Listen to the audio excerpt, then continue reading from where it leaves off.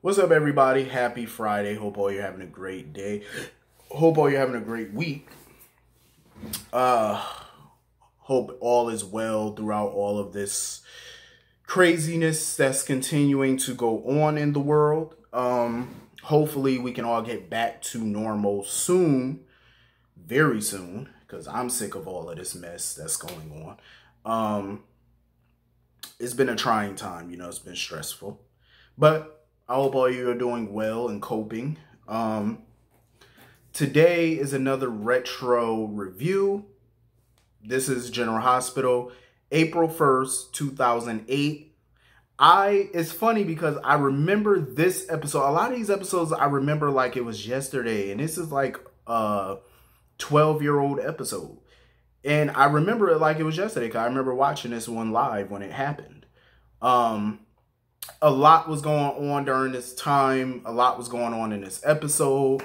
So I'm going to try and get through it person by person, scene by scene. Robin was doing way too much during this time because this is when she was pregnant with Emma. And technically her and Patrick weren't really a couple at this time, like not in a relationship. And Patrick, of course, was trying to change that, but Robin was being too much. Like, she was being difficult.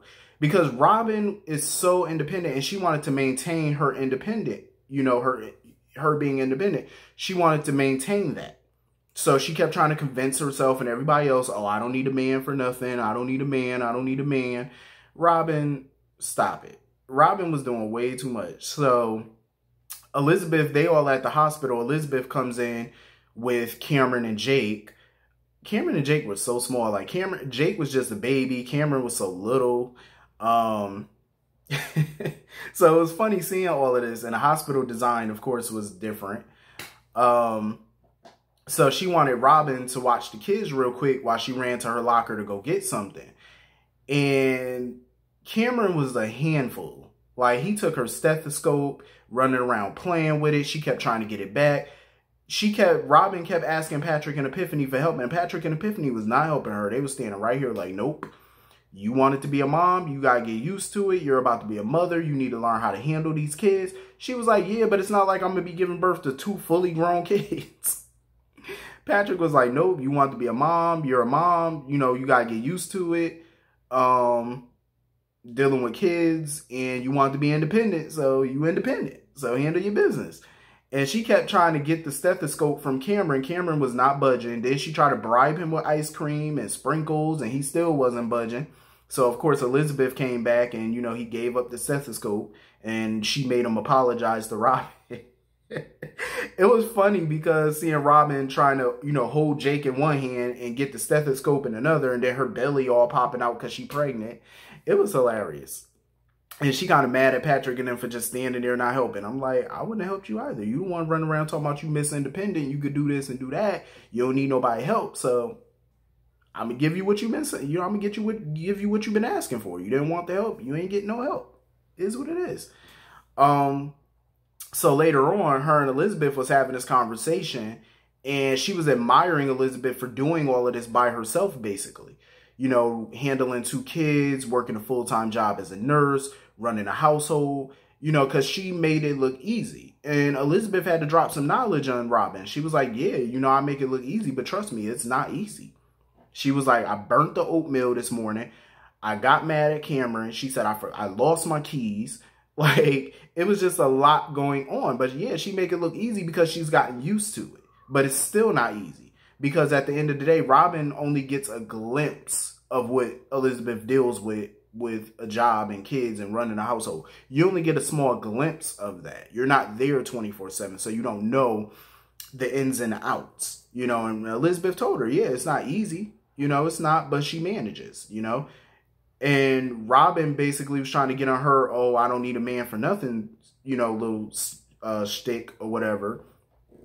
And Elizabeth was like, that's all fine and well that you don't need no man, but at the end of the day, it doesn't hurt to have one. You know what I'm saying? Like, you still, want a companion, somebody to be there to share your life with, share your day, share the responsibilities with.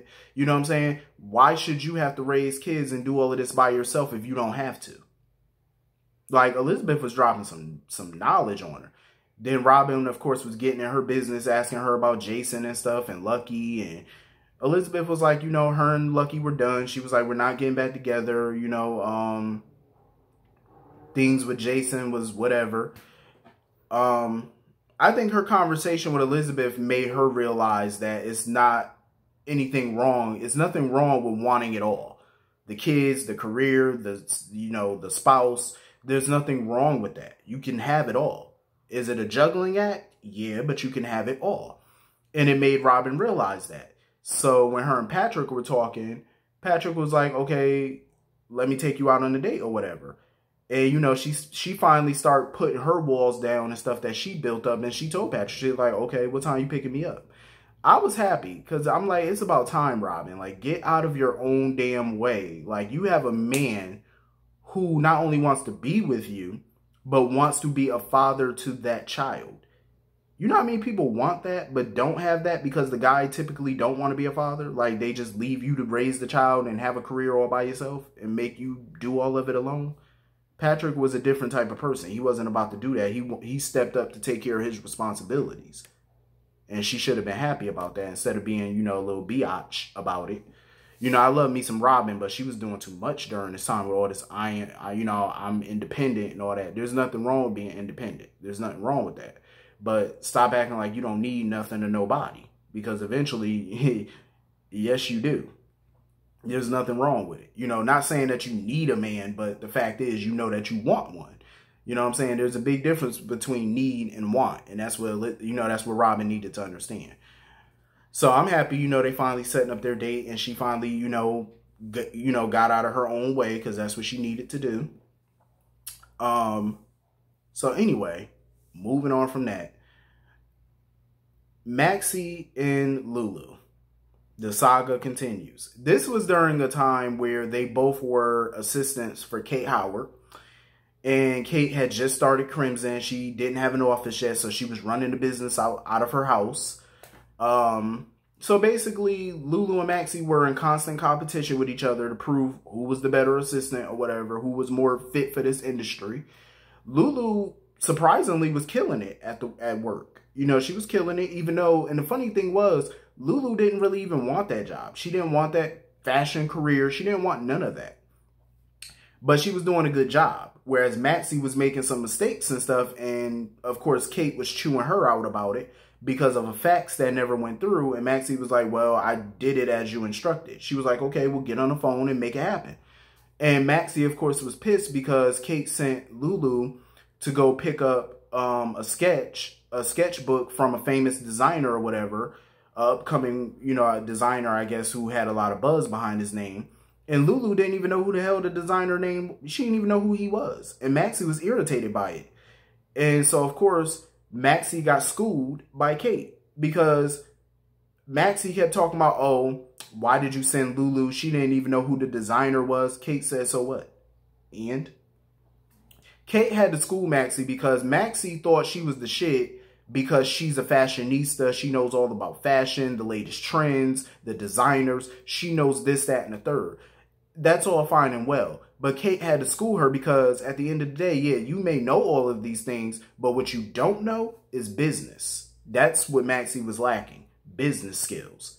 A business mind. Like, you're smart when it comes to fashion, the latest trends, how to get certain things done, and who these designers are, but you need to understand the business side of it. You know what I'm saying? I think that's where some people mess up in a certain industry. You don't know the business end of it. You know what I mean? And like she told her, there's always going to be somebody trying to take your spot. There's always going to be somebody trying to, you know, stab you in the back. You might have all these people in the industry who smile in your face and say, oh, congratulations. Oh, you're great. You do this, do that. But meanwhile, they're all kissing your ass in your face. But behind your back, they're plotting. You know what I'm saying? Like, Kate really had to school her. And I do feel like Maxie underestimated Lulu. Like, yeah, Lulu didn't know jack shit about fashion, which is true. She didn't know nothing about fashion, nothing about the latest trends, nothing about designers and what's hot and what's not. She didn't know anything about that. But at the end of the day, Lulu knows how to work. You know what I'm saying? Lulu knows how to take direction at her job. And that's exactly what Lulu did. Kate told her to do this and do that. She got it done. You know what I mean? You don't have to have a passion for something to get it done. I do that at my job all the time. I don't have a passion at my job. I don't dream of being the boss there because I don't want to be a boss there. I want to be a boss somewhere else. You know what I'm saying? But I know how to get the job done. You know, that's just what I do. And that's what Lulu does. She knows how to get the job done. And it was getting under Maxie's skin. But I'm like, Maxie needs to learn how to figure out a way to get her mojo back and learn the business side of things and how to get things done. And if you watch current episodes of GH, you know, obviously, she knows now how to get it done. So obviously, Kate's words made sense to her and it didn't just go in one ear and out the other. Maxie grew up. You know what I'm saying? She finally learned the business end of fashion. And that's not just about fashion. You got to know the business side to it too. You know, that's like the music business, all of that stuff. At the end of the day, it has business at the end of it. You know what I'm saying? Like, you could be a rapper, you could be a singer, you could be whatever. But you need to know the business side to it. You got to know it. In order to really succeed. I don't care what you know as far as music, fashion, what's hot, what's not. It doesn't matter. You still got to know the business end of it. That's what you have to know. So, of course, her and Lulu get into it or whatever because Lulu doesn't want to watch the designer's dog. And Maxie was like, well, you're second assistant. I'm first assistant. So you have to do what I'm telling you to do right now. So get to watching the dog. So Lulu basically was telling Maxie she was sending out the wrong packages to the wrong places. Like, you were sending out packages to the wrong places. And Maxie was pissed because she was like, no, I'm not. No, I'm not. So, of course, Maxie knew, yeah, you were sending out the wrong packages. So, of course, she had to get Spinelli's help because he's smart. And she was like, I need to know what country is this and what country is that. So I know when I'm sending is, you know, going to the right place. Spinelli was like, so basically you called me here to be your little tour guide. I was like, basically, bro, that's what she called you for. To be her guide. So anyway, moving on from that. I felt super bad for Monica. Monica was just going through. Today was the first day of her trial, her court date, because if you remember after Alan and Emily died, Monica just lost complete control. She started drinking heavily. Then she started driving and drinking. She hit Sam while she was intoxicated. So that's why she's in court now for reckless endangerment, leaving the scene of an accident, driving under the influence. So those are just, you know, the beginning charges for her. So, of course, Diane is her attorney. And, you know, Nicholas was talking to Alexis to see if the DA's office, because at this time, Alexis was the district attorney, trying to see if the DA's office could go easy on Monica or whatever. You know, some type of community service, something. And Alexis told him, she was like, you know, I'm not trying to punish her. You know, obviously she needs the help and I want to see that she gets the help. So I'm not going to go hard on her. But she also cautioned Nicholas to get some help too regarding Emily, because Nicholas's life has been going downhill too since Emily died. So she advised him to do the same thing. Get some help. Go to a therapist. Do what you got to do. So they get into the courtroom. Tracy and Edward show up. Tracy tries talking to Sam or whatever, trying to tell her, oh, I don't trust you. Don't pull no tricks or whatever, you know. And Edward basically had to come over and apologize on Tracy's behalf because Tracy was, you know, acting foolish as she normally does. It was so good seeing Tracy and Edward. Oh my God. It was amazing seeing them. I just felt super bad for Monica because that woman has been through a lot. Because at this point, she lost AJ, and this was before AJ was resurrected again. So she lost AJ. She lost her oldest child, Dawn. She lost Alan. She lost Emily. Like, she just had a lot of loss in her life. Like, so I could see why she just turned to the bottle. It doesn't make it okay, but I could see why. You know, with all that loss, I mean, it'll make anybody probably lose their marble. And self-destruct. So when they get up in the courtroom, Monica tried talking to Sam and stuff, but then the judge comes in and she pleads no contest.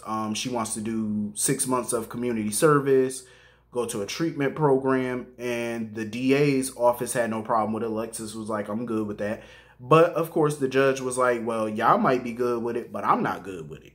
Because the judge felt like what Monica did was so serious and it shouldn't be taken lightly. And I do agree with the judge. That I agree with. You know what I mean? Like, he wanted to kind of, it was obvious the judge wanted to make an example out of Monica. But I was also happy that everybody stood up and, you know, talked on behalf for Monica. You know, you had Diane there speaking on her behalf. Alexis was speaking.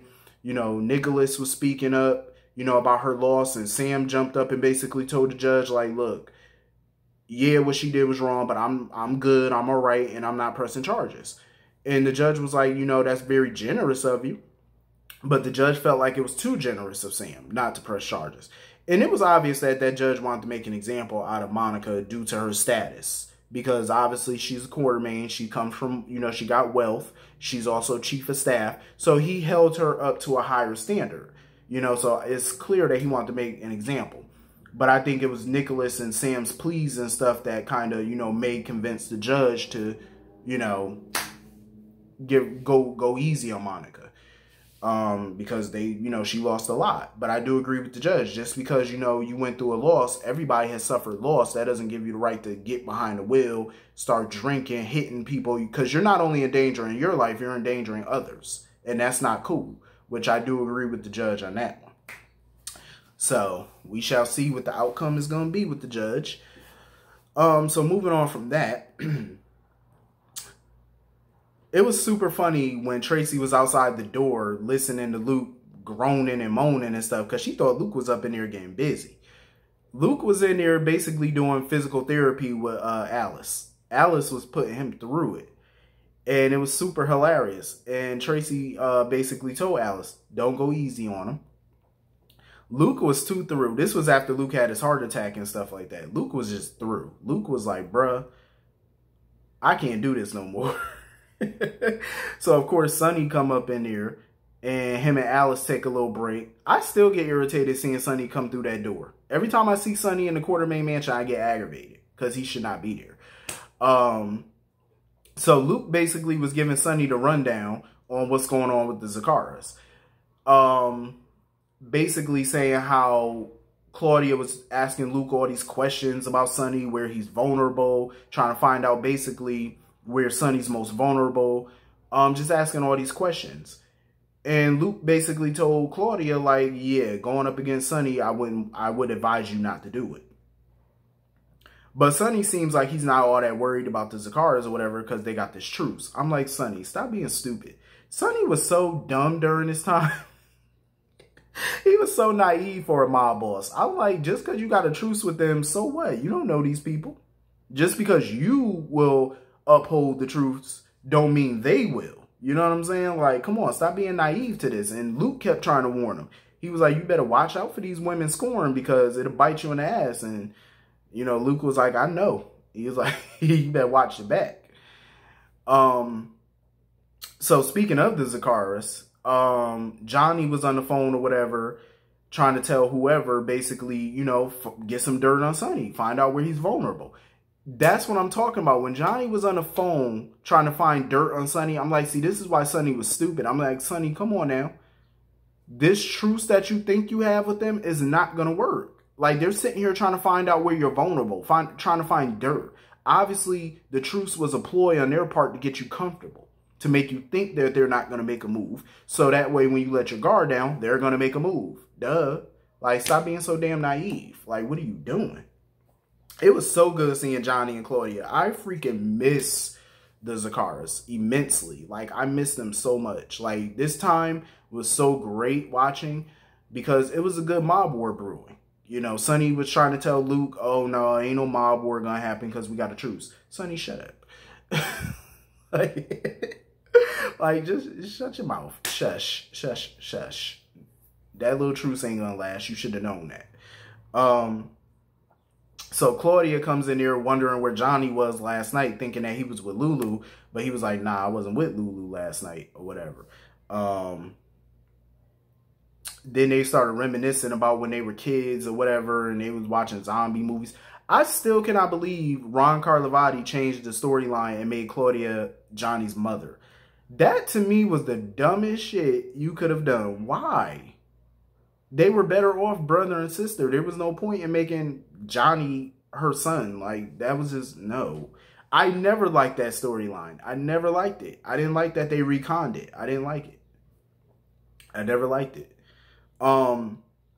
So basically, Johnny had some news, not so good news for Claudia.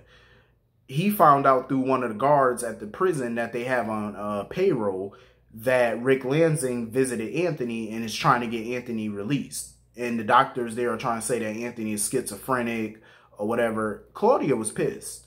Claudia was like, hell no, we need to do something to make sure Anthony old ass stay up in prison because there's no way he need to get out of prison. I don't blame Claudia because Anthony was psychotic as hell. So I don't blame her for wanting to do something to keep his old ass up in there because that man is just old, bitter, and crazy. And that's a bad combination. Like, that man was all type of psychotic, walking around talking to plants and whatnot. That man crazy as all get out. Like, Claudia was not here for it. So anyway, Johnny showed up at the mansion wanting to talk to Luke about investing in the Haunted Star. And Luke was like, hell no. Luke was like, bruh, if you think I'm about to, you know, get in bed with you and the Zakaras to go against Sonny, he said it ain't gonna happen, so you're wasting your time. And Johnny was like, no, it ain't got nothing to do with Sonny. So Luke figured it out. He was like, so if it ain't got nothing to do with Sonny, you're investing in my club because you want to be closer to Lulu. And when he said that, Lulu was actually standing right there in the doorway listening. I said, of course.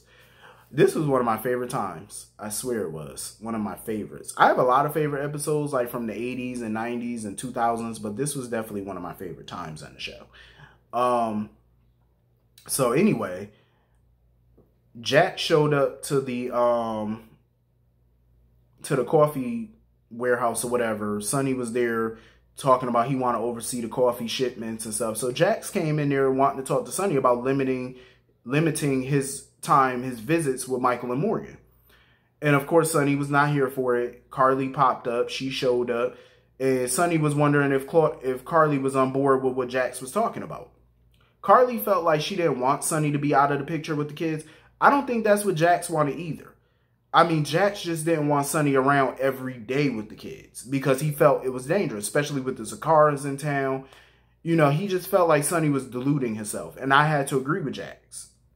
I know some people might say, oh, Jax was out of line for talking to Sonny about those kids or whatever because they're not his kids, but those are his stepkids. So he does, I agree with Carly on that. As a step parent, you do get a say. Like, you do get an opinion. You know what I mean? And Jax knows how dangerous Sonny's lifestyle is. He knows it. And he knew those kids would be a target. That he knew too. And I feel like Sonny was deluding himself and being all delusional and naive, thinking that he could keep them kids safe. Like, you really can't, because you don't know what your enemies are going to do. These enemies have they have no morals. They don't care. They will go after your kids. You know what I'm saying? You can't control what they will do. And that's where Sonny was stupid at. Like, you kept deluding yourself thinking, oh, I can protect my kids. Look at all the shit that they've been through already. And you couldn't protect them. I don't care how many guards you hire. It ain't going to do you justice. You know what I'm saying? So I think Carly should have limited his visitations and stuff. Like, you should have. That would have been smart on your part. You know what I mean? Like, get them kids away from him. You know? Like, he could still have some visits, but not every day, all day. Hell no. I think that was a little stupid on her end. And, of course, Sonny didn't want to hear nothing Jax had to say. So, of course, Jax and Carly left. They went to the Metro Court, and Jax is, you know, still pissed about it or whatever. Kate Howard showed up because she had a meeting with Jax about Office Space, and Carly was, of course, pissed because her and Jax were talking, and she felt like it was rude of Kate to just walk up and interrupt their conversation. Carly don't like no woman. Carly really don't like no chick that comes near Sonny or Jax, or Jason for that matter. She just marks her territory. And then she got mad when I guess the manager of the hotel, Marty or whatever, came up and showed her the guest reservations and stuff, all the reservations that they booked for the hotel, until she saw Kate Howard's name and saw that Crimson booked the restaurant for the Metro, for the Crimson launch party. And she was pissed about it because the Metro Court wasn't charging Kate or Crimson for the party, and they were going to do it for free. But like the manager told her, that was Jax's decision to do that. Because think about it, Jax is co-owner of the Metro Court, and he's a partner in Crimson. So of course he wasn't going to charge the company for the space. But Carly was pissed about it. Part of me can't blame Carly, because as a business person, I would have been pissed too, because we're in the business of making money.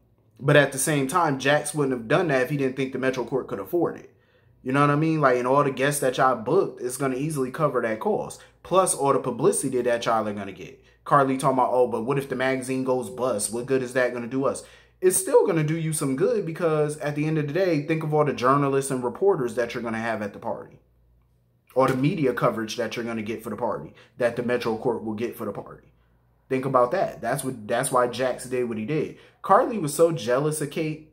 Like, Jax wasn't even thinking about Kate in that way. He really wasn't. He was all about Carly. But Carly's insecurities is what, like, if you keep pushing somebody to do something or accusing or this, that, and third, eventually they're going to just say fuck it and go do it. You know what I'm saying? Carly was just so insecure. She just had to mark her territory with everybody. So Claudia came up in there ordering herself a drink, and Carly immediately comes over there, takes the drink, talking about, oh, get out of my restaurant. Get out of my hotel. I can refuse you service. See, Carly was not a smart businesswoman. I understand you don't like people like Kate. You don't like people like Claudia. I get it.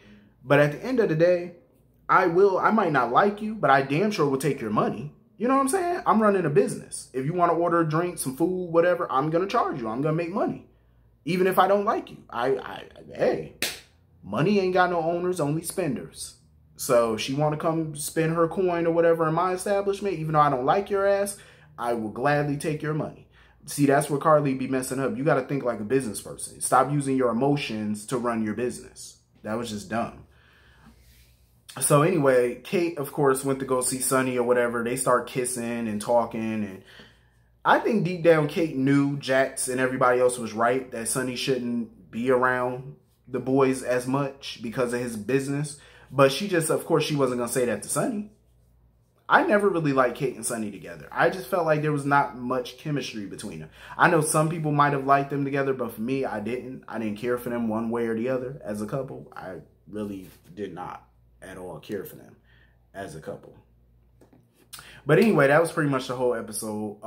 Hit the comment section. Let me know what y'all thought, and I will see y'all all later. Have a great day. Have a great weekend. See you all later. Peace.